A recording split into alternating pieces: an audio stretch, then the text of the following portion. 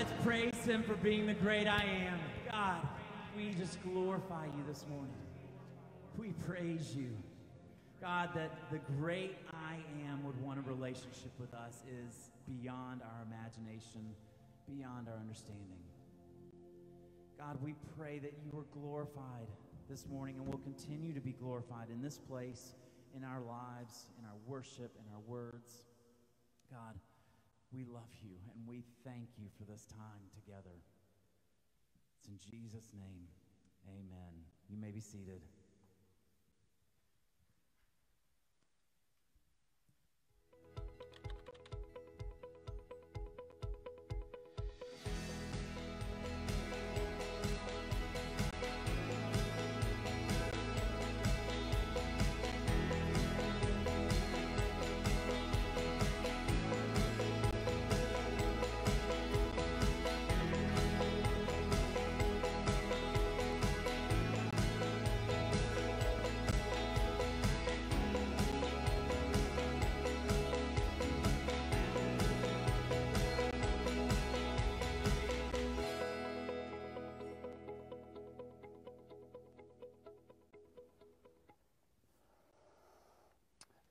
So if you are new to Crossroad, if you're newer to our church, my name is Kevin. I'm one of the pastors here and just want to again just say welcome. So glad that you've joined us today. We are continuing in a series that we kicked off last week called Loving the 904, as in the 904 area code. All of our neighbors around us in Jacksonville, throughout Northeast Florida and beyond, around the world, as we are seeking to follow Jesus' command to love our neighbors, all of our neighbors, to love our neighbors as ourselves.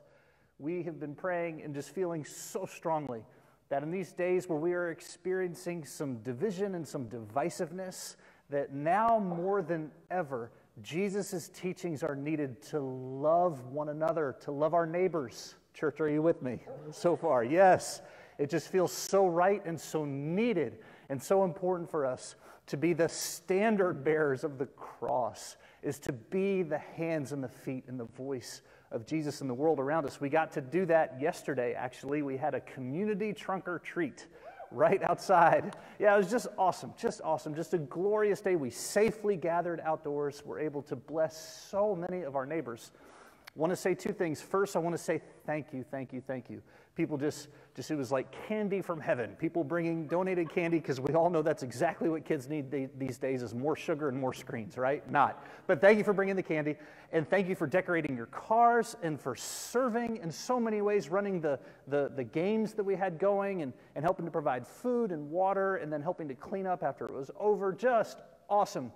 And so I wanted to say thank you. The second thing I want to say, though, connected to the trunk or treat, is some of you might be here in worship right now because you came to our trunk or treat yesterday. Maybe you're tuning in online right now on Facebook Live because you were here as one of our guests yesterday. So church, how do we feel about that, by the way, that we might have some people in our midst that came yesterday? And if you are looking for a church home, a place to belong, and you don't mind if it's an imperfect church full of imperfect people, we would love to be your church home here at Crossroad. And so please continue to worship with us. And we have some exciting things coming up. So let me run through a few of these things, and then we'll dive into our message today. So one thing you need to know if you're just jumping in is, as part of our Loving the 904 series, I gave you a challenge last week. I challenged everyone who calls Crossroad home if you would do one random act of kindness for a stranger every week, starting last week, now, and it runs through Thanksgiving. So this series will take us all the way to one of my favorite seasons of the year, the season of Advent, which helps us get ready for Christmas. So would you jump on that train with us? Would you do one random act of kindness, just some act of service, blessing, love, kindness to someone God might put in your path, and just do one a week? And we're going to keep that going through Thanksgiving. Next thing I want you to know about is that we are receiving donations for a wonderful organization called Mission House, which is out at the beaches. We are coming alongside. They have a ministry with the homeless community, and there are some specific clothing items that they need. One of the things they do that we thought was just so neat is they provide a shower and a fresh set of clothes, underwear and clothes. There's a particular need for homeless men. And some of you I know brought that with you to church this morning. Thank you so much. It's not too late. We're going to collect again next Sunday on November the 8th. And we've got a donation spot out by the front doors. And if you want to find out exactly what's needed, you can just stop by and see my friend Tracy at that. Is it Tracy, are you in the room? Can I do that? Can I put you on? Okay, great. I'm just making sure. It's too late now. So see her after. She will let you know exactly what's needed so that you can kind of go out, and if you want to add that to your shopping list and bring that with you to church next Sunday, bless some of our homeless would be great. Next thing is if you are looking to get connected at Crossroad, you want to meet some new people, we have Loving the 904 online, safe online small groups that are going to meet once a week just during November. So it's not a huge commitment, but it is a huge opportunity for you to meet some people and get more connected with our church. Those groups are kicking off this week. You can jump into one of those groups. You can do that today. Same place, same person. Again, you just talk to Tracy, and she and the team will get you plugged in this week to one of those groups. If you are watching online, want to be in an online group, we can help you. You can go to our website, crossroad.church/groups, I think is what it is, and we can get you plugged in. Next, we have a Loving the 904 guide with tons of practical ideas and suggestions. So we've done all of this work for you, and our team put together this amazing guide. You can find it on our website. You can download that. You can see it on your phone, and it's just filled with all kinds of ways that you can go out and be salt and light. You can go be the hands and feet of Christ in our city and around our community. It's really, really great. You need to check it out. And the last one I want to throw in here, and then I promise my commercial will be over, is we are a voting precinct for this area of our city. We feel that this is a wonderful way for Crossroad to use our wonderful facility and building to serve our community. We're a big believer in everyone. Please get out and vote if you haven't done so already. We're a big believer in everyone using your right to vote. And so one of the things I want to offer to you who might happen to have some free time on Tuesday, based on early voting numbers, we are expecting a huge, massive turnout on Tuesday, which is a wonderful thing for Election Day. What this means, though, is we might have some very long lines of neighbors extending out into our parking lot all day on Tuesday. We want to bless some people with cold bottles of water. We thought would be a fun way for us to love the 904. If you want to help us do that, at any point on Election Day, so in 2 days, on Tuesday, same spot, that Mission House drop-off by the front doors after the service, talk to us, and we will put you on the crew of volunteers that are just going to hand out some cold bottles of water to our neighbors who are coming around. If you're watching online, if you're not in the room right now, and you want to be a part of that effort of just blessing people with water, you can call the church office tomorrow. So it's 448-1288. That's the number. Call the church office tomorrow. We will get you plugged in. All right, so today we're continuing in our series called Loving the 904. So we are going to take a look this morning at a story. It comes right after Jesus sends out his disciples on their very first mission trip. Now, when I was 15 years old, my life was changed forever by being a part of a team of people who went out just to go serve, to be the hands and feet of Christ. And sometimes we call that kind of being on a mission team or a mission trip, because you're going on a trip, but it's not a vacation. You're going with a mission to serve people in Jesus' name. And so this was Jesus sending out the disciples on possibly the very first Christian mission trip ever. These people had been called by Jesus, these disciples in this small but growing group of followers. They had heard Jesus teach. They had seen Jesus perform miracles. But they didn't realize Jesus was about to flip the script and basically say, your turn. All the stuff you've been kind of watching me do and taking the pictures and doing the TikToks of all the stuff Jesus was doing, he was about to say, now it's your turn. Now you're going to go do all of this stuff you've been tweeting about. All right, and so here's the story. I'm going to take us to Matthew chapter 9, and we'll pick it up on verse 35, and then I'll kind of teach us through it. So Jesus, there it is, Jesus traveled through all the towns and villages of that area, teaching in the synagogues, and announcing the good news about the kingdom. Now, I want you to keep track with me. There's three things it's going to say that Jesus is doing. So the first one is this teaching. So Jesus is teaching. Second one, you see where it says announce the good news. Your Bible might use the word preach or proclaim. So proclaiming good news that through Jesus, all people have access to God. And then here comes number 3. And he healed every kind of disease and illness. These 3 things, teaching, proclaiming, healing, 3 things. We're going to come back to that in just a second. Abby, you still with me? Yes. Okay, just making sure. All right, just making sure my daughter's listening. All right. So the next verse, he keeps going. When Jesus saw the crowds, he had compassion on them because they were confused and helpless, like sheep without a shepherd. He said to his disciples, "The harvest is great, but the workers are few." Read the last part with me. Ready, go. "So pray to the Lord who is in charge of the harvest. Ask him to send more workers into his fields." All right, so let's leave this on the screen for a second. Let me explain kind of one of the many things that's happening here. So like I said, the first part of it, it talks about these three things that Jesus did. So think of that as like the what. This is what Jesus did. And then that next part, when he saw the crowds, he had compassion on them because they were confused and helpless. Matthew, the writer of this gospel, he's giving us the why behind the what. The why behind the what. This is what motivated Jesus to do what he did. Let's go to the next slide. I want to highlight three things for you. When he saw the crowds, he had compassion. Why? Because they were confused and helpless. Some Bible translations, that word confused, they say harassed, because Jesus saw people who were harassed and helpless. The why behind the what. This is what motivates what Jesus does for the people. So if you were with us last week, we looked at a story that comes much later in Jesus' life. We looked at a story about when he approached the city of Jerusalem just a few days before Jesus would be executed on a Roman cross. And Jesus, but I want you to, if you were with us last week, hopefully you're seeing kind of an echo of this. Because when Jesus approached Jerusalem, what did he see? He saw the crowds. And if you were with us last week, you remember what happens in Jesus' heart. When Jesus sees the crowds, he has compassion. Jesus' heart aches and breaks for these crowds. And why does Jesus' heart ache and break? Because they were confused and helpless. They were harassed, in other words, and helpless. I like to think that this is something, so we saw it last week and we see it here. I like to think that this is like a pattern or a template for Jesus' ministry, is that this happened to Jesus again and again and again. He saw the crowds. He saw people. And when he saw people, especially people who were confused, harassed, helpless, Jesus feels this deep wellspring of compassion from deep within him for these people around him. See, Jesus taught us, just like I said last week, when it comes to people around us, we don't just look. That's a physical act, is looking. We don't just look. Do you remember, church? We see. We see. We don't just look. We see. It makes all of the difference. I have a good friend. His name's Wade. It's like a whole new world for him. Why? Because he got glasses. I'm wearing contacts right now. He's my brother from another mother, and I saw him this morning, and it's like, Kevin, I can see. He told me, he said, I didn't even realize there were second hands on my watch. For the first time, I can actually see this. Now, we don't just look, we see. Just like Wade, he's showing us what Jesus is trying to teach all of us.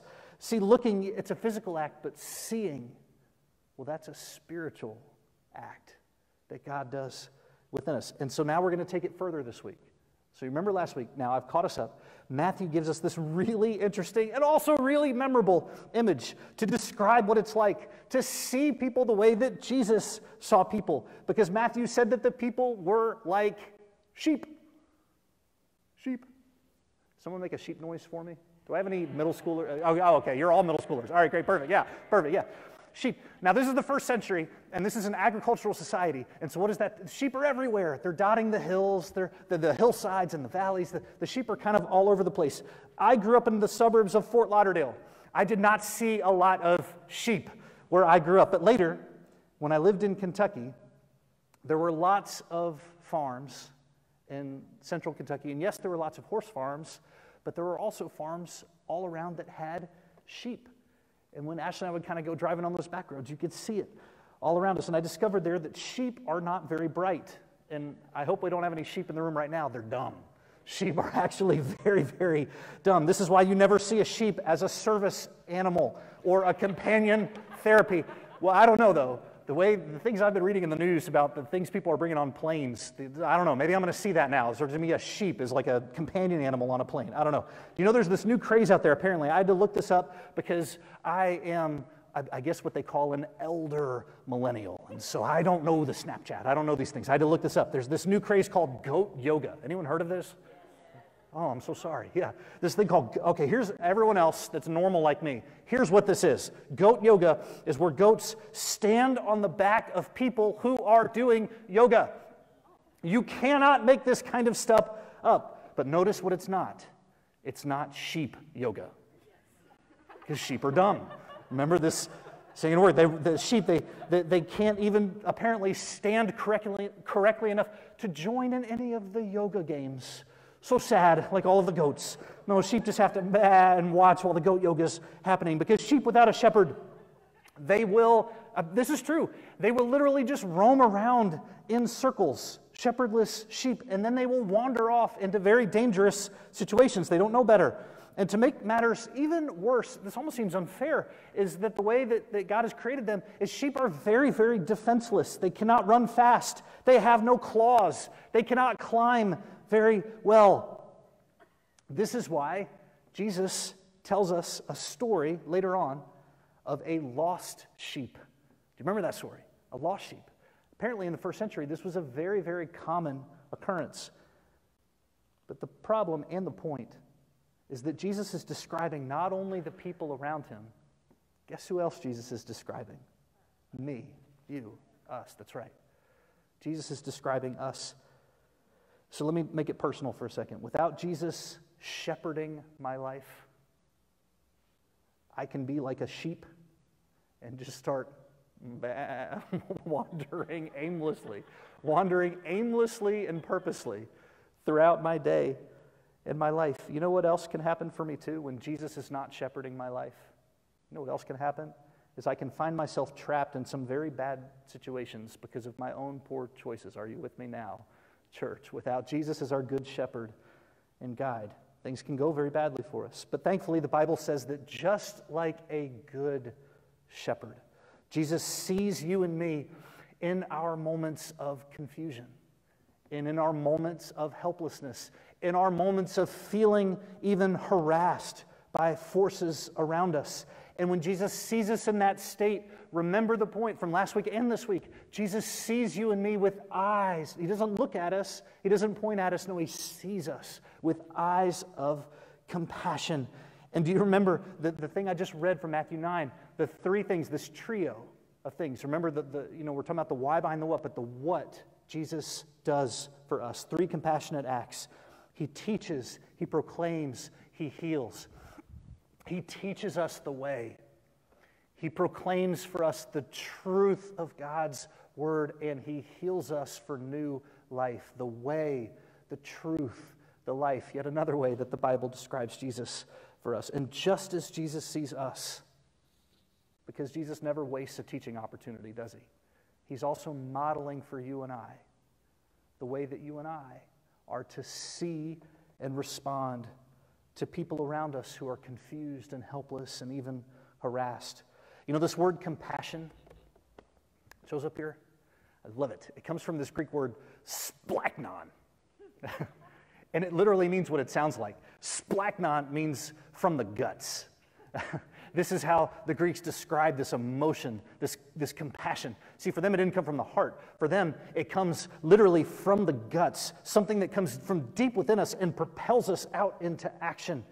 It explodes out of us with this passion and this energy to do something. That's compassion. That's the biblical version of compassion. It propels us not just to cry, but to do something about it. To step in and to help and to rescue and to remedy. It's this energy to go out and do something about the brokenness of the world around us. And Jesus tells us exactly where all of this begins, is to pray. I know, you didn't see that coming. Is to pray.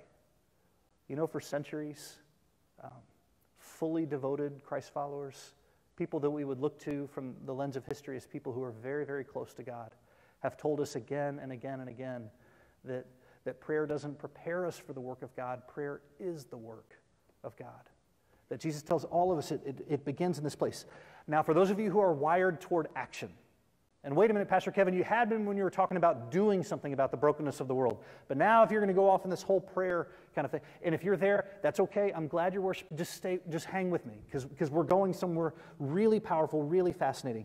Because prayer ignites in me compassionate action. Let's bring that up on the screen. Would you say that line with me out loud? Ready? Go.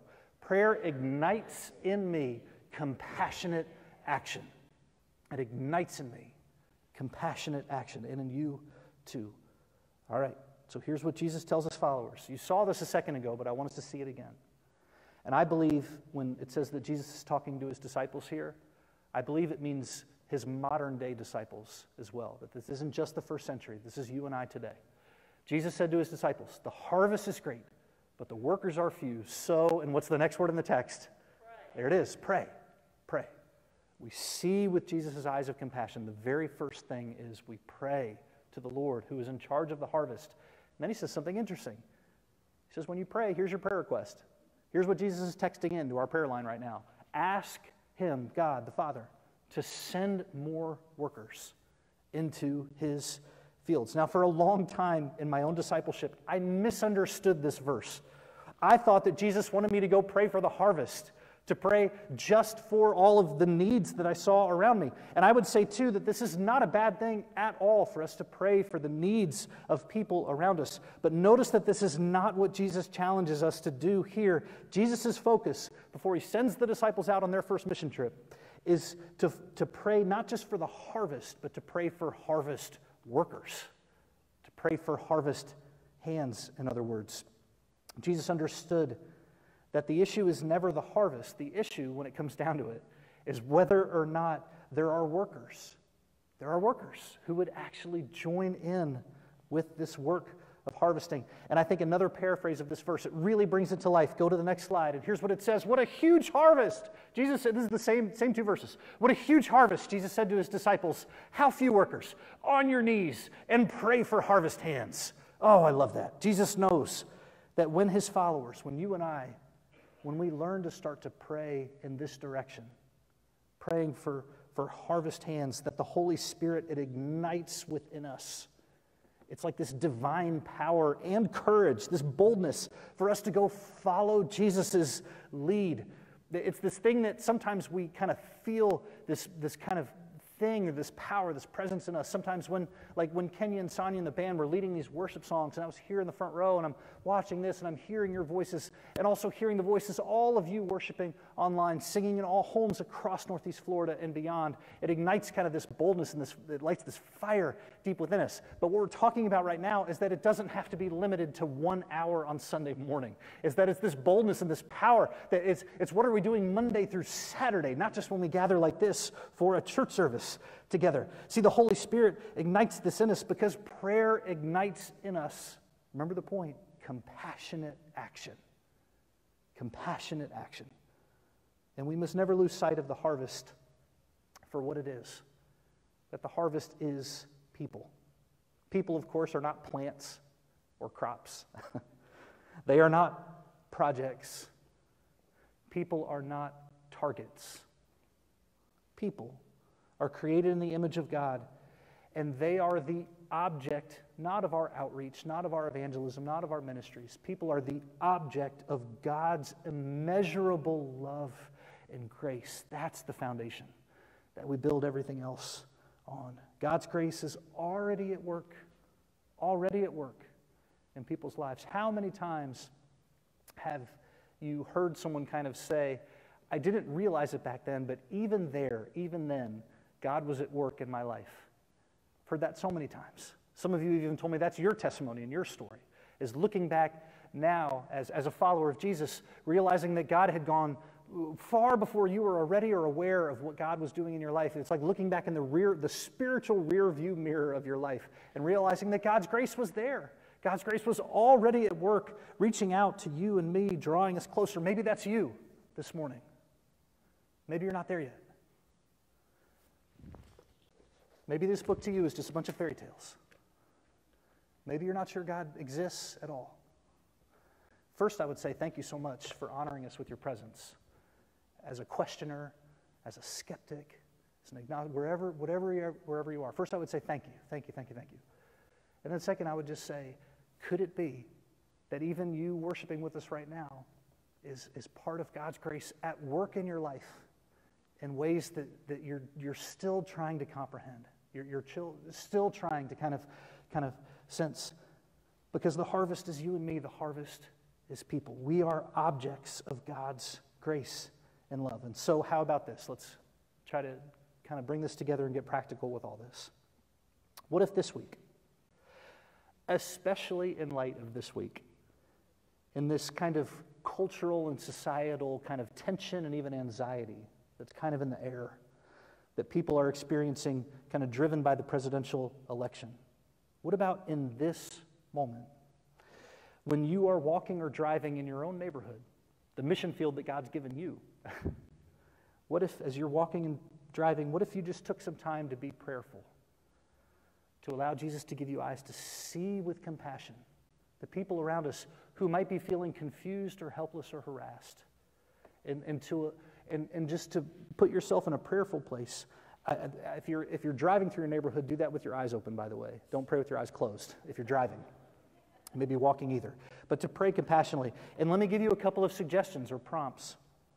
What should we pray for? First, we could pray for people to experience the good news of Jesus in their life. We could pray for God to just start to go to work in that person's heart and their life, that people would come to know, that people would come to know this new and eternal life, that they would know freedom from sin and from death itself through a relationship with Jesus, like so many of us right now have experienced, that we could pray for other people to experience this same grace, this same love, this same forgiveness. Second suggestion, we could pray not only for that, but also for God to awaken those of us who know this love of Jesus to then join Jesus in the work of the harvest.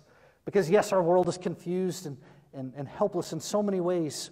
But see, God's people, the Bible says, you and me, we actually have the opportunity to transform the culture around us. But remember what Jesus says in Matthew 9. God needs more workers. God's holding a job fair right now. He's hiring. He's taking all comers. It doesn't matter how ugly the resume looks or no resume at all. God is this amazing equal opportunity employer. He just kind of hires us and takes a huge risk and puts us to work. Because remember, the harvest is ready, that it's the workers that God is looking for. Jesus invites us to pray for harvest hands. All right, so go back with me we were in Matthew chapter 9. Remember I said they were about to go on the very first mission trip. Let me tell you about that. This is Matthew chapter 10. It says Jesus, right after this moment of praying for harvest workers, harvest hands, Jesus called his 12 disciples, and he gave them authority over unclean spirits to throw them out and to heal every disease and every sickness. Oh, this must have been such a good moment. The disciples, I'm sure, were like, oh yeah, give me the power, Jesus, pray over me, all that. They didn't realize he was about to say, now you're about to go out and do all of this. It must have been so funny for Jesus to do this to them. And here are the names of the 12 apostles. First, Simon, who is called Peter, and Andrew, his brother, James, the son of Zebedee, and John, his brother, Philip, Bartholomew, Thomas, Matthew, the tax collector, James, the son of Alphaeus, and Thaddeus, Simon the Canaanian, and Judas, who betrayed Jesus. Now, why does Matthew bore us with this litany of people? Oh, but it's so interesting. Especially these little details Matthew gives us, these little qualifiers and descriptions he applies to the names of Jesus' mission team. Because whenever I read a passage of Scripture like this, for a long time for me, as I was getting to know Jesus better, my first move was to kind of disqualify myself and let myself off the hook. See, I, and maybe you too, we can easily participate in our own self-diminishment. Because I could say to myself this, well, I can't love that person like Jesus does. Jesus just needs to go love that person. I don't have enough, and then I'd fill in the blank. You know, I'd even go through the list. Well, I'm not like one of the disciples or one of the apostles. You know, I don't have enough love. I don't have enough patience. I don't have the money or the time. I don't have the expertise. Sometimes for me, I don't even have enough faith to be able to kind of go do that kind of stuff. That's for the real Christians. Maybe you have your own list. But like I said, these details matter in this list. Because I want to tell you about who Jesus sends out in this passage. And yeah, we sometimes call them the apostles. Maybe you've seen them. They've got the pictures like the, oh, with the two fingers and like remember the halos didn't show up back then, but we see the pictures. They got the halos with the CGI around their heads and all of that. They have hospitals that are named after them now and universities, and and they even start their name now. It's not just like Thomas; it's like Saint Thomas and all of that. But let me tell you the real story. Let me tell you kind of like I said, elder millennial, VH1 that ring a bell, like the before they were famous. Let me give you some of that. Okay, Peter was the fully caffeinated disciple. He would talk first and think later about what he just said. He's the guy, he walked on water in faith 1 minute, and then just a few chapters later, after he walks on water, he's denying that he even knows Jesus at all. That's Peter. Next are James and John. They're called the sons of thunder. They didn't get that nickname because of their table manners and their etiquette and calligraphy skills. No, they were called the sons of thunder because they were so competitive and shrewd and conniving and manipulative that they once went to mommy and asked their mother if they could ask Jesus and arrange it and scheme it out so that they could sit at Jesus' right hand and left hand. They went like full politician on Jesus. That's James and John, sons of thunder. Next, there's Matthew. Matthew was the Jewish tax collector who sold out his countrymen and went to work for the hated Romans. He would have been a very familiar face for all of the fishermen. There were multiple fishermen and like these small business owners who were in the group. He would have been a familiar face. Why? Because he made all of his money, and he was rich, extorting them and extorting their businesses on behalf of the evil Roman Empire. Alongside Matthew is Simon the Zealot. Simon the Zealot was part of a movement that advocated rebelliously overthrowing and violently overthrowing Roman rule by any means necessary. Think about what that would have been like for Simon the Zealot to be on his camel right next to Matthew the tax collector on his camel, kind of walking around Judea together. And yes, of course, there's even Judas Iscariot, and we remember Judas, right? He was one of Jesus' very, very best friends. Maybe you've suffered through this before. One of Jesus' most trusted, loyal best friends who betrayed him and sold him out. But get this, even Judas Iscariot, Jesus, of course, knowing the betrayal that's coming, entrusts Judas, with full authority, hires him, signs him up to be one of his harvest hands. These are not the blue chip first round draft choices, my friends.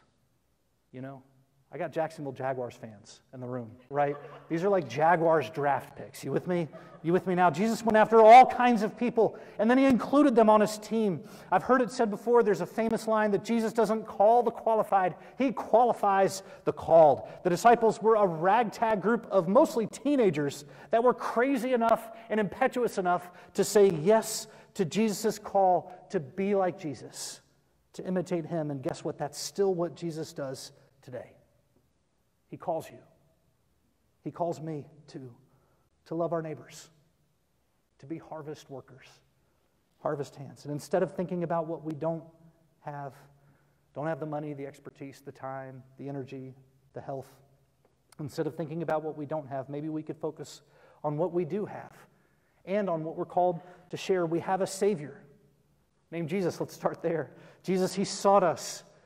Like the old hymn says, he bought us with his redeeming blood. We're called to share this news. The disciples learned this, and we can too. It's through our living, through our words, through our kindness, and yes, through our prayers, what we're talking about today, these prayers that ignite within us this compassionate action, that we can help point people to the answer to their deepest soul longings and dreams. Hope has a name. Healing. So many people I know these days looking for healing, emotional healing, physical healing, relational healing. Healing has a name. Peace has a name. Joy has a name. Forgiveness has a name. Grace has a name. And that name is Jesus Christ. And like no other time in my lifetime, perhaps even in the last century, these last 100 years, I believe that people need to know the name of Jesus. There's people all around us. Just walking through our parking lot. It's just so many neighbors and people turned up. Friends, there's so many people around us. They're like sheep without a shepherd. confused, helpless, even harassed. And they need someone who's simply willing to imitate Jesus' love for them and in their life. The question I need to ask myself and you too is, am I willing? Am I willing? Let's have Jesus' eyes that see with compassion, that see the confusion and the helplessness, and even just all of the harassment of people in our world. Maybe it's a person who might even live under the same roof as you. Maybe it's a neighbor who lives across the street. Maybe it's a homeless person that you pass by on a corner in your neighborhood or near your office or your workplace. And let's pray as Jesus taught us. Pray to the Lord of the harvest to send more harvest hands, starting with your hands and with my hands. Why? Because prayer ignites in me and you compassionate action. Let's bring that up on the screen one more time. Say it with me, church. Humor me out loud. Go. Prayer ignites in me compassionate action.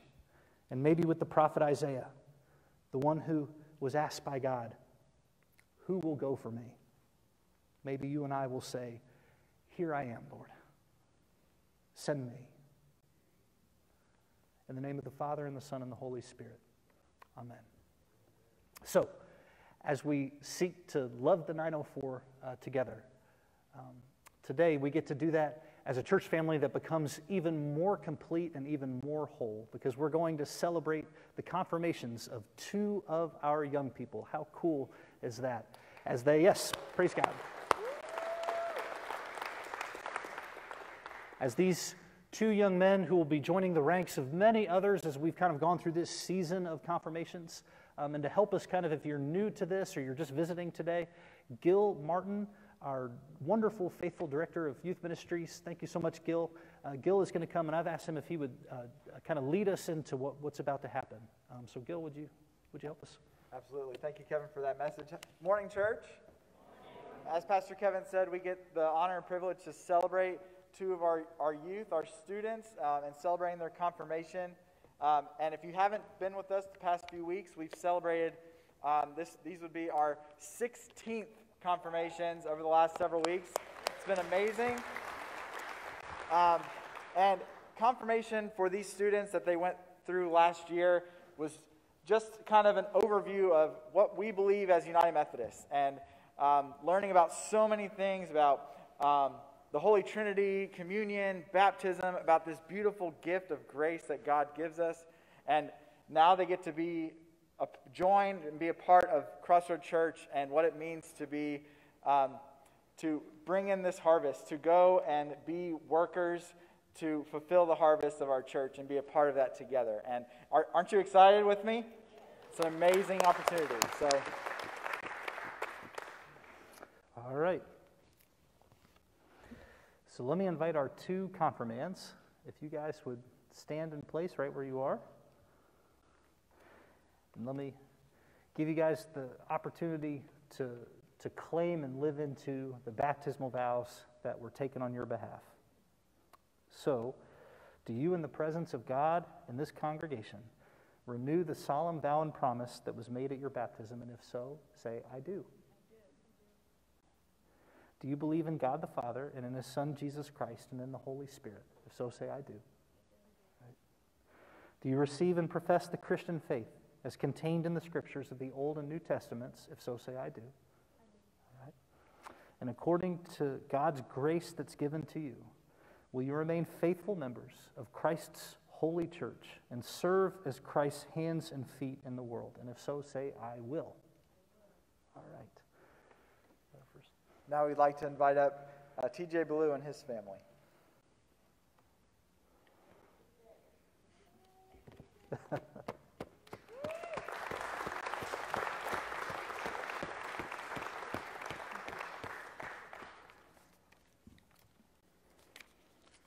Your mom made me write this down. I was going to wing it, but... So, TJ, Thomas James, as with your baptism a few years ago, confirmation is a mile marker on a lifelong journey of faith. The road is long, with many a winding turn. Confirmation, the musical next year will be huge. It'll be great. It's a winding road, but it leads us to the cross. It leads us to an empty tomb. It leads us to what Jesus calls life in abundance. And as you take up your cross and follow Jesus, there will be a refining of your character which continues until you attain what the Apostle Paul called the fullness of Christ. Now, TJ, sometimes on this journey you're going to feel all alone. There's nobody out there. There's nobody that cares.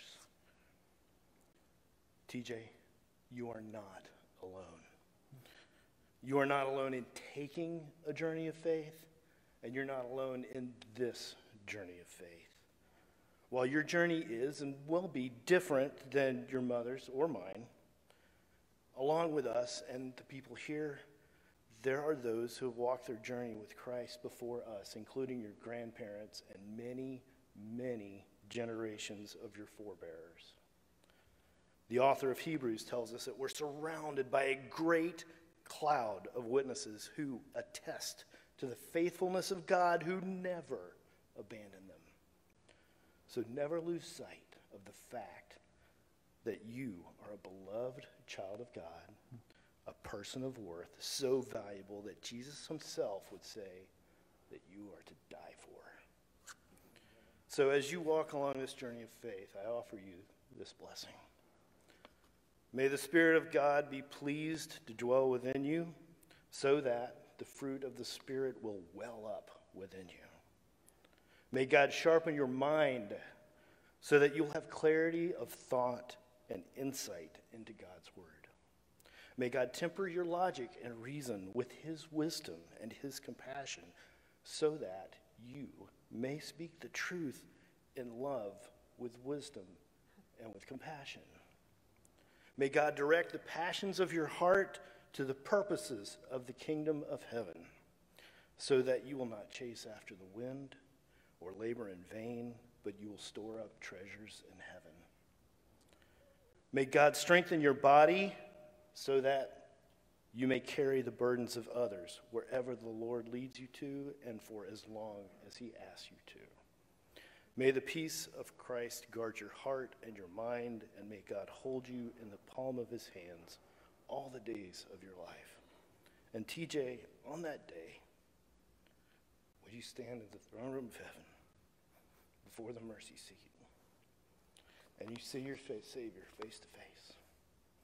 I hope he gives you a great big smile and a great big hug, and he welcomes you home into the place that he has prepared for you.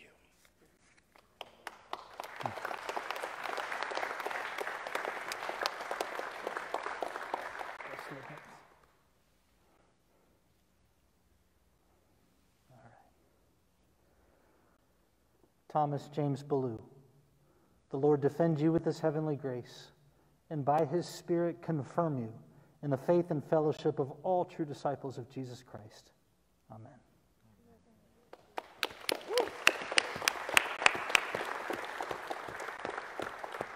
Now we'd like to invite up Jacob Griffin and his family.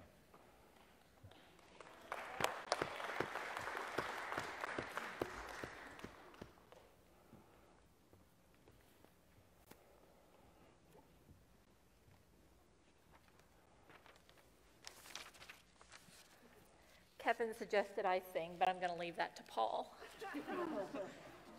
Not embarrass Jacob too much. All right.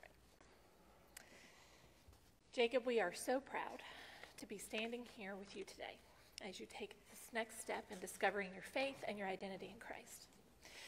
You have always rushed to embrace life, always ready to try something new and meet challenges head on. When you were little, Abby would run away from Daddy Monster while you ran straight at him. You are wickedly clever and make us laugh until we cry. You are intelligent and have insightful observations about the world around you. You are loyal and steadfast. And when someone is lucky enough to have you as a friend, they have you for life. You are hugely compassionate and always quick to offer encouragement. I could keep going for quite a long time and make this even more embarrassing for you. But I will just say that you are also too hard on yourself We do not expect you to be perfect, and neither does God. As you stand here today or kneel to be confirmed, we know that you still have questions. We know there will be moments and even seasons of doubt. That is when you lean in. Bring on the questions and invite the Holy Spirit in when you have doubt. And know that you are not on this journey alone. You will always have your family. Your dad and I, Abby and Nathan, Di and B, we are with you. And we are for you, cheering you on. And it's not just us. Your friends, your church are with you. You are surrounded by a great wealth of people who love you. And God will be with you every step. As you go forward in life, wherever you go, we pray that you lead with your compassion, that you encourage the downtrodden and are friend to the friendless. We pray that you remain faithful and loyal to God as he is always faithful and loyal to you. We pray that as you look at the world around you, you see as God sees. We pray that when you are faced with sadness, that you will meet it with laughter. We pray that when you rush forward in life, it is to be the hands and feet of Jesus. But above all, we pray that as you go forward, you do so knowing this simple and profound truth, that you are a child of God and a person of worth. And if you lose sight of that truth, it is our honor and privilege to be there to remind you. We love you, Jacob.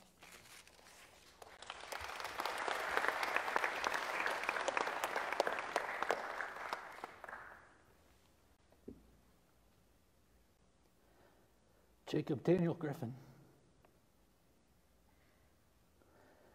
The Lord defend you with his heavenly grace, and by his Spirit confirm you in the faith and fellowship of all true disciples of Jesus Christ.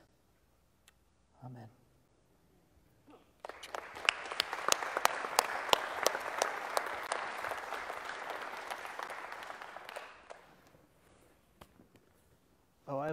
I'm sorry, I have more to do. All right. So Jacob and TJ, now it's my joy to lead you in your membership vow, for you to become the newest members of Crossroad Church. So let me ask you guys if you would stand up again right where you are and ask you this question. As members of Crossroad Church, will you faithfully participate in our ministries by your prayers, your presence, your gifts, your service, and your witness? And if so, say, I will. All right, so if you'd stay standing just for a second. As I say this to the rest of the church, my brothers and sisters, I commend to your love and care these two young men, whom we this day receive into the membership of Crossroad. Will you do all in your power to increase their faith, confirm their hope, and perfect them in love?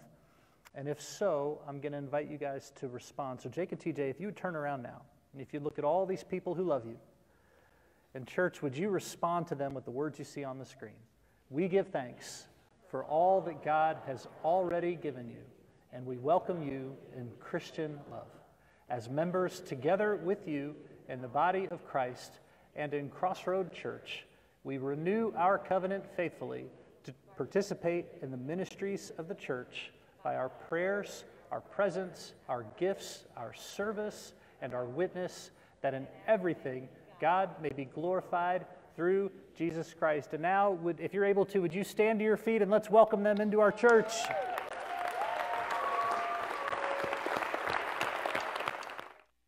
Give to God's work through Crossroad Church. Remember, you can do that anytime at crossroad.church. We also happen to have giving boxes by the exits. Thank you so much for your faithfulness and your financial support. And now, before you go, would you receive this blessing?